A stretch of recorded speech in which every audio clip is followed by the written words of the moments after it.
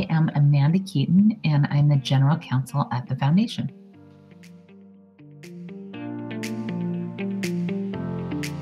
So I love list of lists because that's hilarious. But I also recently took a look at the Wikipedia article on Wikipedia, and I was blown away at how true we stay to the sort of 5 pillars of Wikipedia and really talk about our own problems. And it just made me smile and chuckle that we really hold ourselves to that same standard, and level of criticality, and it felt fairly neutral to me. So I was kind of shocked to see that, and it was not shocked. I was excited to see that, and I thought, of course, that's the way that it would be. So we protect and defend community members who are under attack because of their contributions to the movement. We also protect and defend the foundation from regulators who are trying to disrupt what we do, often because they're trying to regulate big tech, and we've simply become bycatch in that net of regulation, just like dolphins in a tuna net, for example. I also work with our communities when their systems and their processes are not sufficient to protect other community members. Some of my team members also try to build the capacities of people within the movement so that we are as leaderful as we need to be moving forward.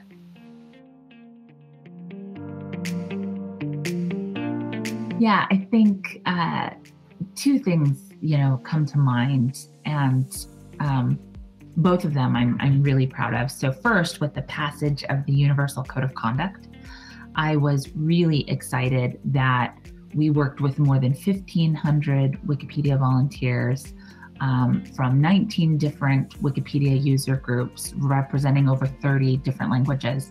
That kind of participation at scale, and the fact that the Code of Conduct applies universally to all of our projects was tremendous to see in action.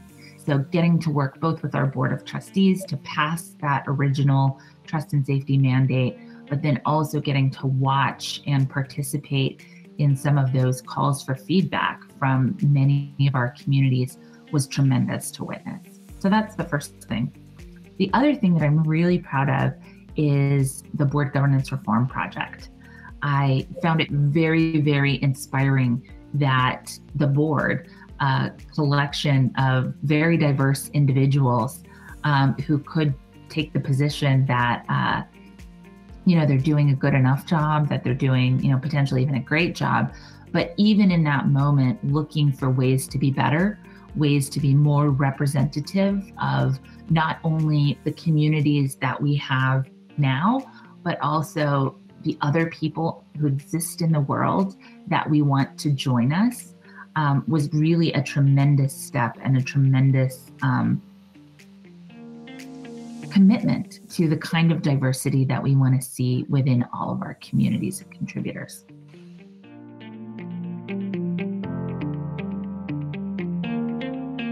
There are a few things that are new. I am really excited that this year we will be working directly with the folks who have been supporting movement strategy. And as the movement develops the recommendations around how to move forward in a strategic way, we are catching recommendations, and we're trying to pair them with the right capacity and resources on the founding side as well, so that we can breathe these things into life. So for me, the biggest example of that is the recommendation to ensure equitable decision making, and the idea that the movement really needs to develop the right systems, processes, and structures to govern the movement writ large. And so I love the fact that we will be working over the next year on governance and writing a movement charter, as well as eventually seating a global council that can govern the movement matters and can share power more directly as a sort of centralized structure that exists outside of any, including the foundation, any entity currently exists in existence, including the foundation. And so I'm really seeing that as a shining example of the kind of strategies that we want to see when they get ripe being supported by the foundation. And so that process is going to be really, really fun to watch. I think it's going to raise a lot of difficult questions. And in my view, it is the biggest opportunity for us to stay ahead of regulators and really prove up and support with the right kind of systems, structures, and processes, the kind of governance that we need in order to avoid becoming that bycatch in the net of regulation. Because, governments are in some ways closing in. And so for us to really be able to take that power back and demonstrate that our movement is ready to tackle the challenges, and there is a central way to coordinate with our communities, is tremendously important. So I would say that almost everything, that we do, all the aspects that I've spoken about, whether it's developing new leaders in, our community development team, or continuing to keep people safe and ensure that, we're not seeing the kinds of bad behavior that can drive good faith contributors away in trust and safety, or these ongoing consultations with our communities about the Universal Code of Conduct or board governance. All of that work continues next year, in addition to our defense of community members, our continued ensuring that all of our practices in the foundation comply with the law, and then also keeping our eyes on the horizon for what's coming next, and making sure that that new regulations and public policy that's out there really fits us. So all of that is still happening.